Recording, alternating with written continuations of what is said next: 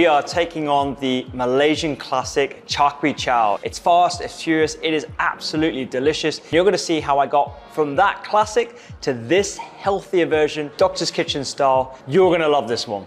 I've been a doctor for over 15 years, and patients always ask me for healthier versions of recipes that they love. And I treated patients from across the world, so I decided to come to the culinary capital of Malaysia, here, Penang, a melting pot of different cuisines and cultures from Indian, Sri Lankan, Chinese, and of course, non-Yuen cooking. We're gonna try some of the most authentic dishes from the best vendors and then create inspired dishes right here in our studio kitchen with a healthier twist.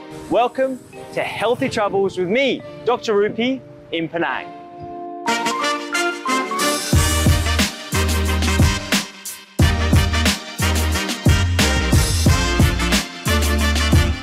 We visited our resident Penang food guide, Mr. Clement, to tell us all about the history of this delicious dish. Char Keow Teow, am I pronouncing that right? Yeah, Char Keow Teow is a Chinese food, but you won't find it in China. Char Keow Teow means fried Koey Teow noodle. Okay. Koey Teow noodle is kind of flat noodle. It's very hard to prepare this dish. It looks simple, but the secret is always the fire. You have the very strong fire and you throw all the ingredients one by one at the right timing. Fry it in a very short period of time and it get a bit burnt, caramelized. So a bit of crunchy and scotch taste, a bit of sweetness. I don't know how to prepare. I love it very much from young, and I always stand at the next to this chef and he's prepared so fast and that's, wow, man, I would do it at home. But I always fail at home. Hawkers have spent years perfecting that technique of the charring of the noodles. It's not for beginners. Okay. For me, I tried my whole life. I'm still not a beginner.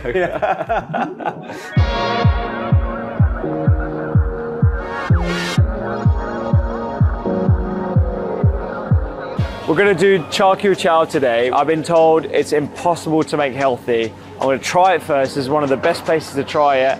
And then I'm gonna try and conjure up an idea of how to make this quite an unhealthy dish healthier, at least. Char Keow Teow. Yes. I know it's not healthy. Yes.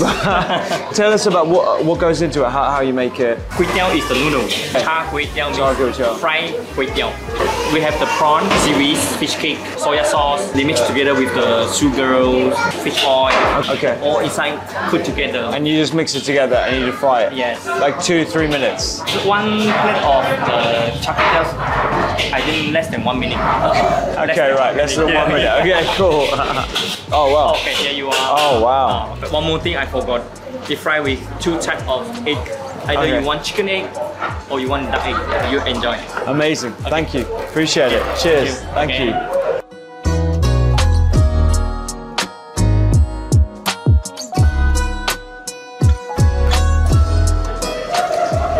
It's out of this world.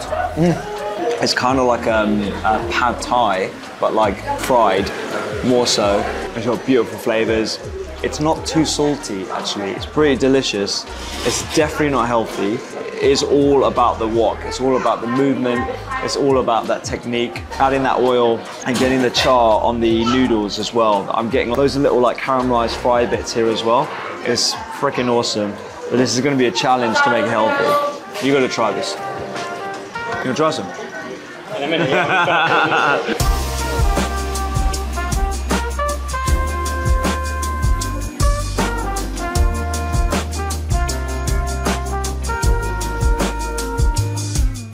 So chendol is a dessert dish that loads of people told me to try.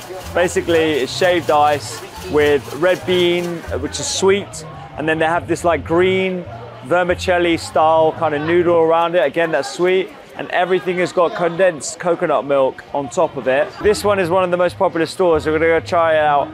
I definitely won't be able to make this healthy, so I'm not gonna bother. I'm just gonna enjoy it, but it's definitely one of the things that I've been told to try, at least.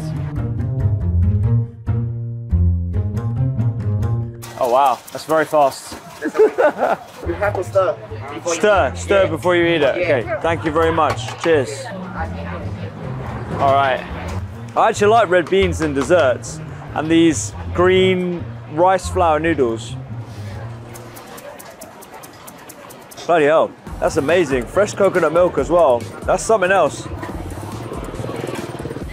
Wow, it's refreshing. The beaniness doesn't come through. It doesn't taste savory. It tastes sweet.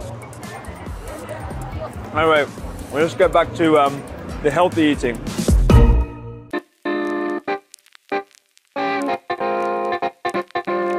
Char Keow Teow is one of the most popular dishes in Penang. It's not the healthiest dish. There's tons of oil. There's a bunch of duck eggs in. They've started using duck eggs because of the rich of it. Actually, how many duck eggs are there, Charlie? There's four. There's 4 duck eggs per serving.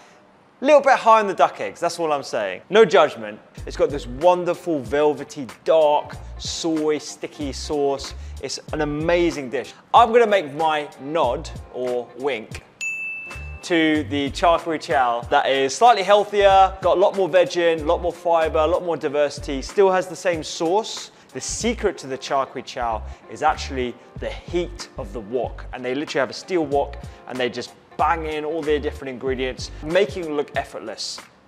This is the first time I'm making a Char Keow Teow. We're going to start off with a little whip around the ingredients. I'm using King Oyster mushrooms. I do like using prawns, but I thought we'll make this one veggie today. Slightly veggie, it's got fish sauce in, but there's loads of alternatives for that. Puffed tofu balls. These are really popular. Marinated tofu or tempeh would work really well for protein. I've got the Char Keow Teow noodles.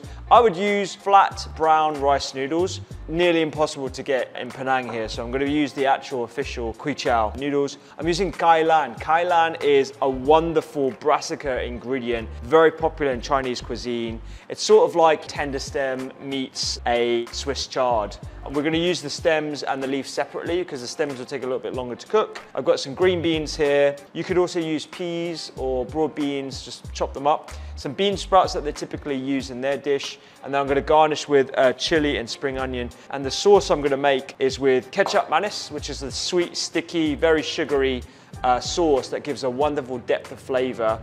You could also use something like an oyster sauce, maybe even a hoisin sauce could work. A little touch of sesame oil, that's not traditional, and a bit of fish sauce. You could also use mushroom sauce if you wanted to keep it completely vegetarian. This is the first time I'm doing it. It could go horribly wrong. It could go right, who knows? Either way, I'm gonna show you guys. We're going to start off by cubing the mushrooms here. The way I like to use mushrooms in dishes is I'll dry cook these in the pan to get rid of the water that's naturally in these bad boys. King Oyster mushrooms, they'll give you a little bit of protein. They're going to reduce in size a lot. It looks like I'm using a lot for just one person, but they are going to reduce in size. So that's our mushies done. Now with the garlic, I've been waiting to use this. This is an epic looking pestle and mortar. There's probably another name for it that I haven't figured out, but this has got a smooth surface and we're just going to bash it, and then I'm going to put some salt on it just to add a little bit more friction to the base of this pestle and mortar. I'm going to have a little garlic puree that's going to go in with our mushrooms. To stir fry, they tend to use a lot of vegetable oil, which is great for deep frying. I tend to not do very high heat frying myself, but when I do, I'll use a light olive oil. It doesn't have to be anything fancy because the fats are going to get destroyed anyway. It's not particularly healthy, but you know what? We're making stir-fried noodles, so it's all good. I love this thing. I want to take this home. That's our garlic. Green beans. I'm going to finely chop them because these are raw. Oh man, this is really blunt. I'm struggling here, guys. Finely chop these as much as I can. I've got a massive cleaver as well. Do you reckon I should try that? It's not bad. I can see why Chingy uses it on Saturday Kitchen. She makes amazing wok fried dishes. She'd be horrified to see me using a non-stick pan and trying to make a Char Keow Teow. Sorry, Chingy. There's no other way. So that's our green beans. Gai Lan, one of my favorite ingredients. You can get these in Asian supermarkets. If you can't find this, you know what? Asparagus would work very well. You could use tender stem broccoli. You could actually use Swiss chard. I'm gonna use some of the woody stems here, as those will give a nice little body and texture. I'm feeling a bit nervous about doing this Char Keow Teow. Mr. Clement, he did scare me a bit. He was like, it's very hard to do. It looks easy, very hard to do. I will show you an honest attempt. A lot of people throw away their stems of broccoli, even the woody bits of the asparagus. You can use these guys because there's more fiber in there, there's more flavor in there. So for this, a nice little technique of making sure that your leaves are nicely cooked quickly. Instead of throwing them in like this and you'll just get big clumps and they might not all cook at the same time, you just flatten out the leaves and just roll them into a big cigar, and then you just roll your knife along. And it just means everything comes together nicely and it wilts. I want this to really go through all the noodles rather than it be separate. Just a quick one, if you're enjoying these recipes from Healthy Travels with Dr. Rupy, then check out the link down below in the captions where I give you all recipes from this series and an easy downloadable PDF. Just click the link down below, follow the instructions, and we'll send the recipes to you. Back to the show. And then I'm just gonna make a little garnish with some chili. They tend to use garlic chives, but I couldn't get garlic chives, so we're just gonna use a touch of chili and some spring onions. Got my bean sprouts. Oh, I'm gonna make the sauce, the Char Keow Teow sauce. So there's variations that I've seen people make of this. Generally, when you go to the stores, they tend to already have it made up, so you don't really see what goes into it. And I reckon everyone's got their own sort of version of this. And you can see this Kicap mayonnaise is barely coming out of the bottle here. It's really sticky, sweet, it's got tamarindie flavor. Definitely got sugar in, but you know, we're not scared of sugar, we're just scared of excess sugar. I've got some soy sauce, so I'm using a light soy sauce. Some fish sauce, stand back. A teaspoon is all you need. This is strong stuff. You could also use mushroom sauce or vegetarian fish sauce as well. Touch of sesame oil. Again, that's not typical, but I like to use just a little bit of oil just to give it a bit of body. I'm gonna mix that all together. Give it a quick try. That's perfect. So I'm gonna bring all this together. The secret to a good stir fry is actually having all your ingredients ready to go. Mise en place, everything in its place. So I've got everything together. We're gonna move over to the hob and then we're gonna try and make my very first nod, wink to Char Keow Teow, the doctor's kitchen, Koey Chow. So we start off with popping in the mushrooms to a really hot, dry pan. Fry them off until they're a bit brown on the outside. Oh, wow. That's very fast, actually. This is proper hot. Then add a drop of oil just to fry it a little bit more so. Then you go in with your bean sprouts, add your green beans and your Gai Lan stems. Toss those together until they're nice and cooked. It takes around 2 to 3 minutes. You go in with that garlic puree that we've made, those beautiful wide rice noodles. Toss those together and then you add your sauce. Pop to one side, add another drop of olive oil, crack in your egg, mix on that one side, then bring all together.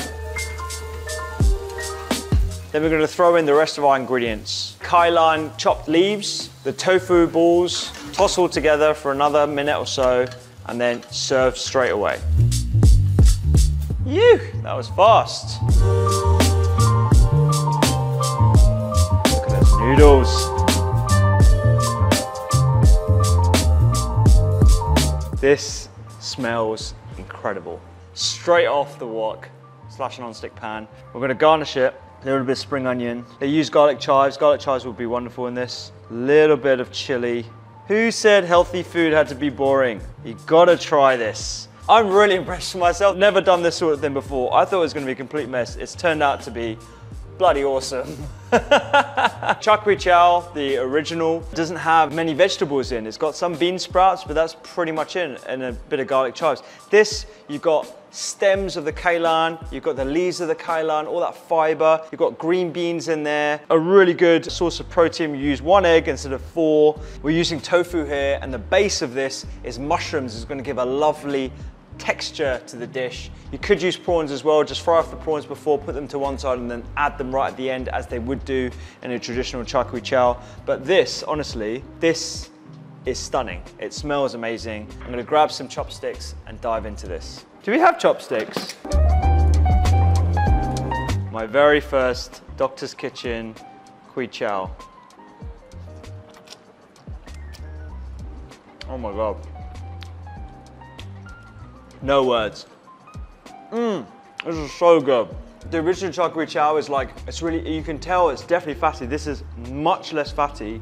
It has rich flavors. That sweetness from the ketchup mayonnaise really comes through. If I was being harsh on myself, I'd say a little bit more soy sauce. It needs a little bit more saltiness. This is phenomenal. Beautiful Gai Lan, freshness of those leaves. This is epic. This is epic healthy food. I mean, it's healthier for sure. This is a really good dish. I'm telling you, like, if you like Char Keow Teow and you want a healthier nod Wink to the flat rice noodle dish, Doctor's Kitchen style with tons of veggies. This is the one to go for. You're gonna freaking love this. Honestly, give this one a try. I'm gonna finish this outside. Oh, yeah, so good. If you love that recipe, you will love this recipe. It's a traditional Nonyon dish called Capitan's chicken, and it's a curry, and I also did another dish to complement it. Check it out right here.